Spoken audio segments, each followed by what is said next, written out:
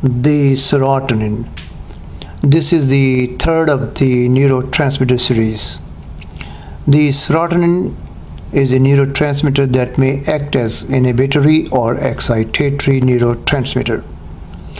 The highest concentration of serotonin are found in platelet, and in GIT they are found in the enterochromaffin cells and in the myenteric plexus of the GIT. The myenteric plexus is between the outer longitudinal and inner circular layer of muscularis mucosa. When platelets come in contact with collagen as a result of tissue injury, the vascular endothelium that has it causes the release of serotonin, and that causes the vasoconstriction. The metabolism of serotonin. Serotonin is formed from tryptophan. The enzyme hydroxylase converts tryptophan to 5-HT, and tetrahydrobiopterin act as the cofactor. The 5-HT is then converted by decarboxylase to serotonin. This decarboxylase is identical to dopa decarboxylate, and the serotonin is recaptured by the reuptake mechanism in the presynaptic terminal like the other catecholamines. And their serotonin is metabolized by MAO like catecholamines to 5-HIAA, 5-hydroxyindole acetic acid. And the excretion of 5-hydroxyindole acetic acid in urine is an index of serotonin production. Chlorophenylalanine blocks the conversion of tryptophan to 5-HT. And this is the rate limiting step for the formation of serotonin, the 5-HT. Serotonin in the pineal gland is converted to melatonin. So what is pineal gland, and what is the importance of pineal gland? Pineal is a calcified midline structure in the adult brain. Pineal displacement indicate a space-occupying lesion in the brain. Pineal is outside the blood-brain barrier and has highly permeable fenestrated capillaries. The sites of serotonin in brain. The high concentration of serotonin are found in the lateral gray horn of the spinal cord.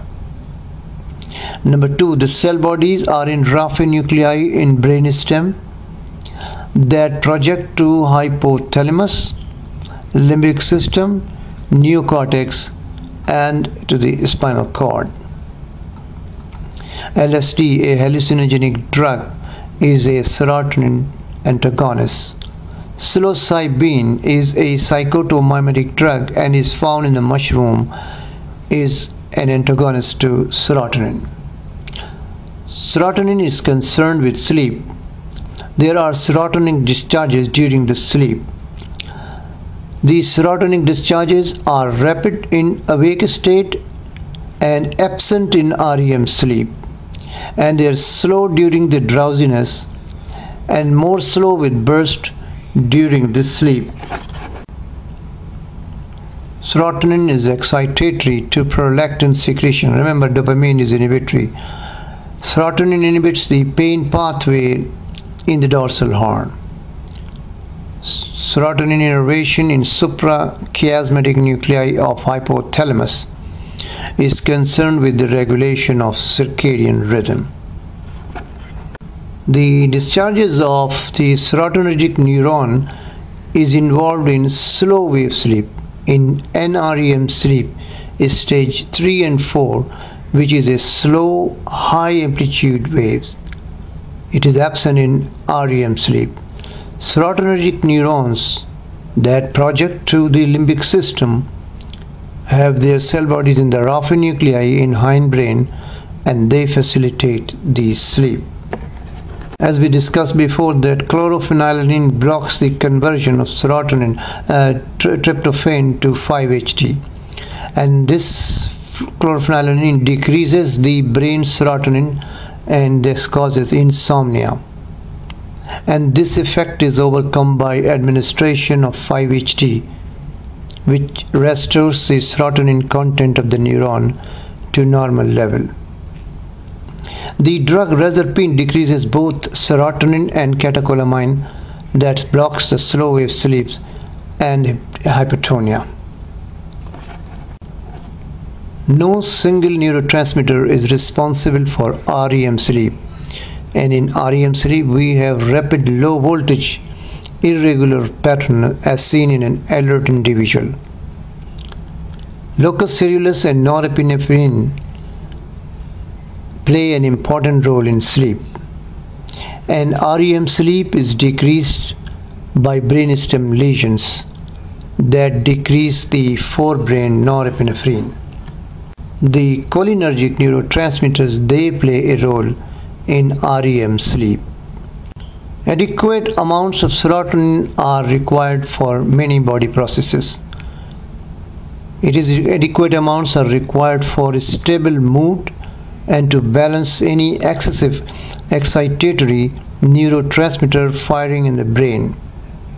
Caffeine, which is a stimulant that can deplete the serotonin over time.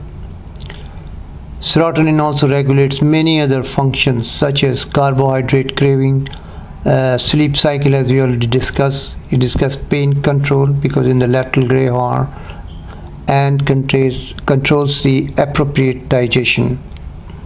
Low serotonin levels are also associated with decreased immune system function.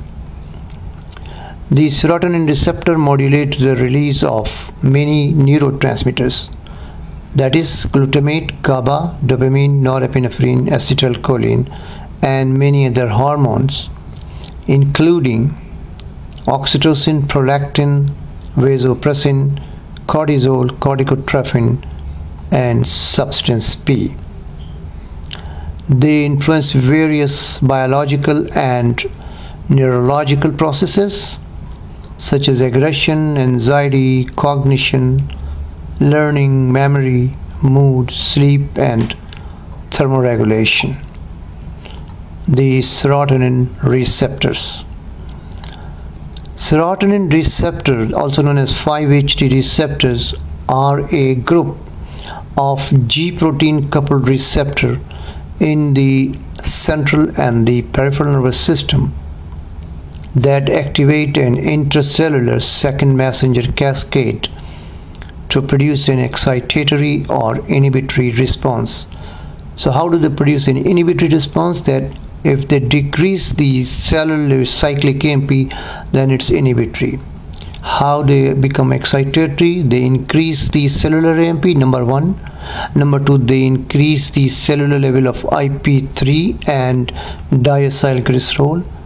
And number two, if acting on sodium potassium cation channels, that is by depolarizing, that depolarizes the plasma membrane. The serotonin receptors are the target of variety of drugs, including antidepressants, antipsychotics, antiemetics, anti-migraine, and hallucinogens. And different drugs act on different types of 5-HT receptors, and there are many types of serotonin receptor. For example, ergot activates different type of 5-HT receptors, and norepinephrine act on different receptors, so the effective different. Whereas LSD, a psychedelic, act as a hallucinogen, act on others. Serotonin is intimately involved in emotion and mood. Too little serotonin is shown to lead to depression, problem with anger control, and with obsessive compulsive disorders and suicide. And too little also leads to increased appetite for carbohydrate, trouble sleeping, and it has also been tied to migraine and irritable bowel syndrome and fibromyalgia. Serotonin also plays a role in perception. Hallucinogens such as LSD and psilocybin work by attaching to serotonin receptor sites and thereby blocking the transmission in perceptual pathway. The opioids. The opioids are the neurotransmitters that are peptides, and the main function of opioids is analgesia, that is, they decrease the pain perception, the euphoria or pleasure, and are anti-anxiety. The opioids may be endogenous, that is produced in the body, or exogenous. The endogenous peptides are endorphins, enkephalins, dynorphins, endomorphins, morphine, and codeine.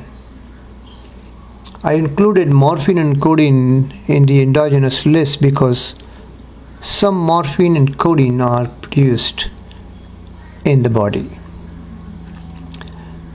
The exogenous opioids, which are not produced in the body, may be divided into natural, semi-synthetic, and fully synthetic. The natural opioids are morphine, codeine, thebaine, and heroin. Heroin is the ester of morphine, but when ingested it is inactive and converted in the body to morphine. The semi-synthetic are oxycodone, oxymorphone, hydrocodone, hydromorphone, and buprenorphine. The fully synthetic are pethidine, methadone. Methadone is used in long-term management of morphine addicts, levorphenol, tramadol, and propioxyphene. The exogenous opiate that do not act on the opioid receptors are piperine and noscapine. The fourth category is some non-opioids that acts on opiate receptors. Example is tramadol. Tramadol act on mu receptors. The opiate receptors. There are three main types of opiate receptors: the mu receptor, the kappa receptors, and the delta receptors. Morphine, for example, acts on mu receptors, and kitazocine act on kappa receptors, and enkephalins, they act on delta receptors. These drugs are not receptor specific. For example, morphine mainly acts on mu receptors, but it also acts on kappa and delta receptors. The sigma and nociceptive receptors are not opioid receptors. The sigma receptors is not reversed by naloxone. Naloxone and nalorphine are opioid antagonists. What they do that they are competitive inhibitors of the opioids. They displace them from the opioid receptors and then occupy the opioid receptors, but they do not stimulate them. And this is how they stop or reverses the action of opiates. The other drug, dextromethorphan, is an opioid with no analgesic effects.